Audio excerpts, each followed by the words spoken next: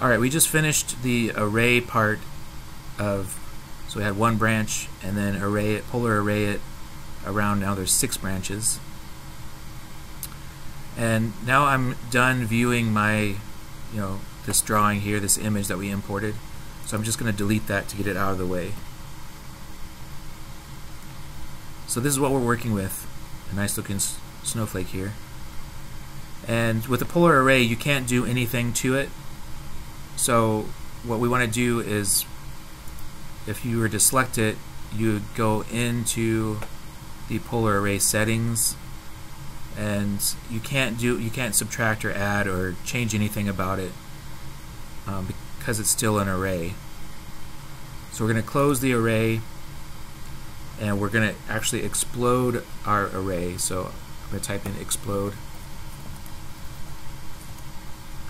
And this separates the parts. So I'm going to click my array and press enter.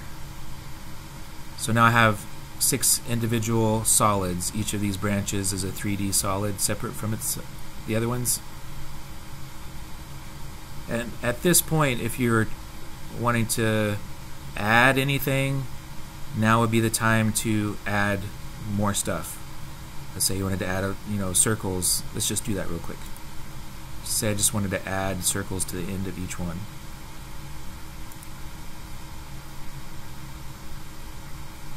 I'm going to start here and just add a little circle.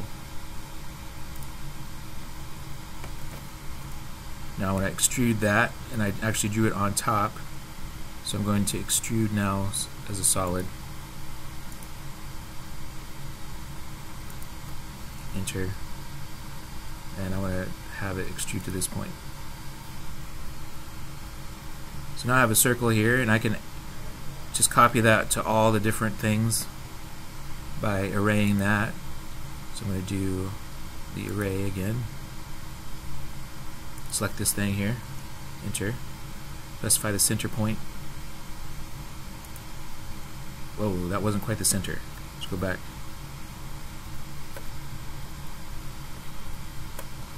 Alright, so I want to do that again. Make sure I have the center of something here.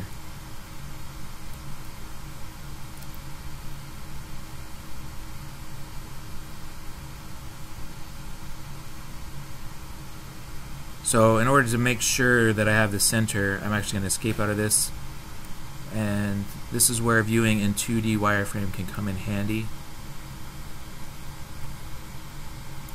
I'm going to actually view in 2D wireframe so I can view my original circle there. So I want to do the array, click on this new solid that I created, press enter, and find the center, so shift right click, center of this circle.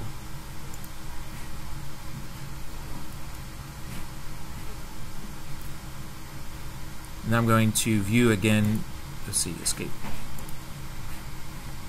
shaded with edges, so I added another little detail. So this is an array as well, so I have to explode this if I want to join these solids now with my original. So explode this array here, press enter. So now these are each individual circles. The reason I'm showing you that is if you wanted to embellish or add, you can polar array multiple times, and the goal being one solid snowflake when you're done. So all of these parts need to be joined together into one solid. That's the next step. So now that I'm working with all solids and they're all intersecting one another, they're all touching, I'm going to do surf sculpt.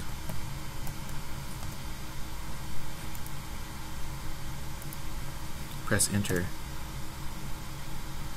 Now at this point, this is one solid. So before you get to this step, you want to make sure you have it exactly the way you want it to be, because you won't be able to undo any of those previous steps. So I can't go in and edit the array, I can't remove the circles.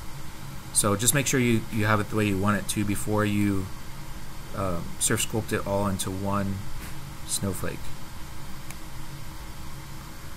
Alright, so now the next step would be to add a slot in one of these arms so that they can slide into each other. And you want the slot to be narrower than the meat that you have here from side to side, and you want it to extend a little bit past the center so that when they slide together, you know, one can slide completely into the other one. So you want to make a measurement from side to side if you're not sure what that dimension is. So you're going to type in distance, D-I-S-T for distance. You do not want the distance measurement, you want the D-I-S-T. We'll measure from one side to the other. 4.59, so 4.6. And I want to add a little bit on either side. Actually, subtract a little bit more. Hold on. Explain this correctly. So I had 4.6 there, and I want to measure the thickness.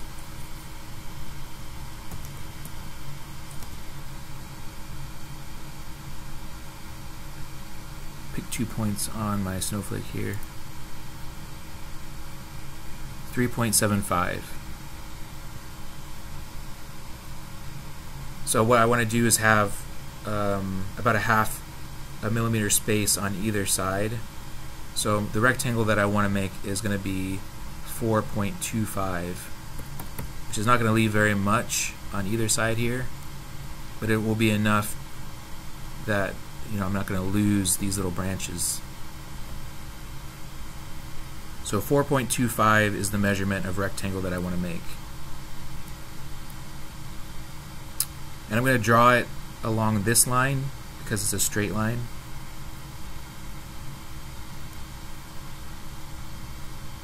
And I'm just going to use the line tool to make sure it's in the correct, actually the polyline tool. And I'm just going to draw my rectangle. I want it to be longer than 50 units because that's the length of one of my arms. The length really doesn't matter. So I'm just going to do like 100. Now this measurement matters. So this one's the one that's going to be 4.25. Then I'm going to go over in this direction again, 100. And then connect the dot here to close the shape. Now what I want to do is attach the midpoint of this rectangle to the midpoint of the original circle that I created. So I could view this from the bottom and see my original circle here.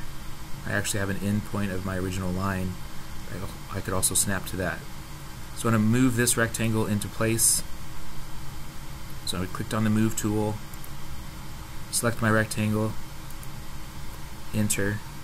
I'm going to grab it from the midpoint of this line and attach it to the end point of that line, or I could choose the center, so shift right click, center of my original circle.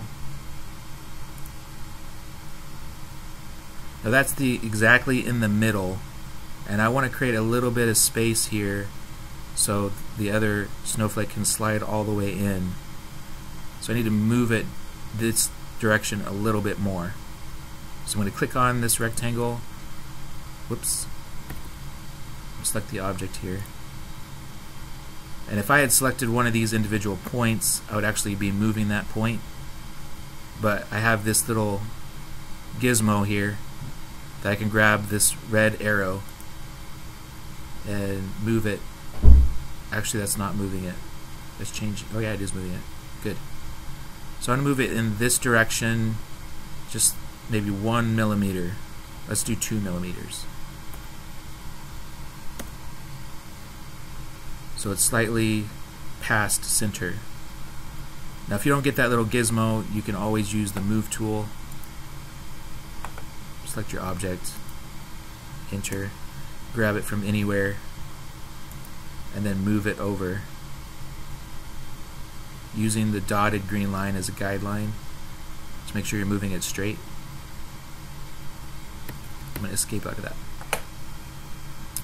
So now I've placed my rectangle in the right spot. Now I need to extrude it so that I can subtract it. So I'm going to go to solid, extrude, just to make sure it's a solid.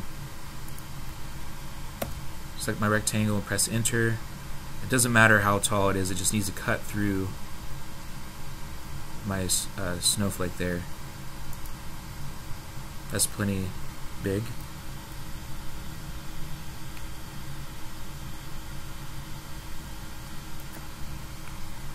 I'm going to copy these. I'm just going to make a copy in case something goes wrong or I need to use the part again. Specify a base point anywhere. I'm just going to copy it over here. Alright, so the next step is subtracting. So I'm going to type in subtract, or if you like to use your buttons, you can go to the solid tab, and subtract is right here. And with the subtract, you want to select the object that you want to select from. So this is the object I want to keep. Press enter, and then you want to select the solid that you want to use to subtract from, from your other shape. Press enter. Now you've cut a little slot in here, so this would be 1/2 of your snowflake. So all you need to do at this point is, this would be the half that has no circle to hang it from. So we're going to copy this over. We want to keep this. So we're just going to copy, specify base point, doesn't really matter. Copy it over here. And this is going to be the one that does have something that we can hang the snowflake from. So to get that, you're going to need to draw a circle and determine where you want to hang it from. So I'm just going to draw a circle up here. Use the circle tool. And let's say, let's do center radius, that's good. The view from the top.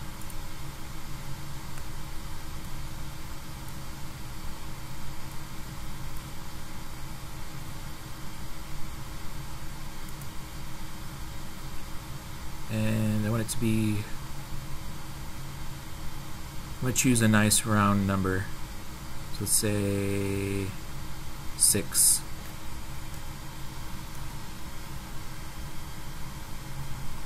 Now I need to cut a hole in this. So I'm going to make another circle, smaller. We'll start it from the center.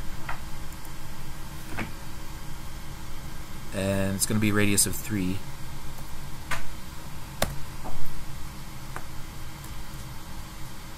So now I need to extrude both of these circles.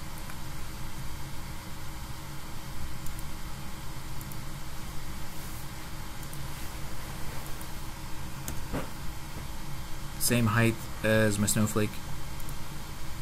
That didn't work. Extrude.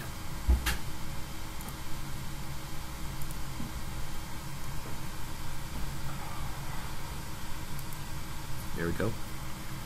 And I want to subtract this middle circle from the outer circle.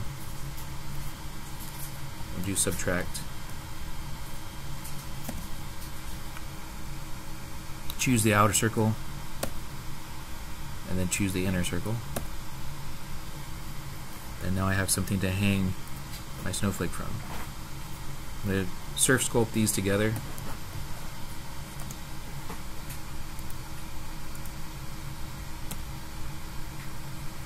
So I have one solid here. So these are the two halves that'll be put together. So the next thing I need to do is make a stand.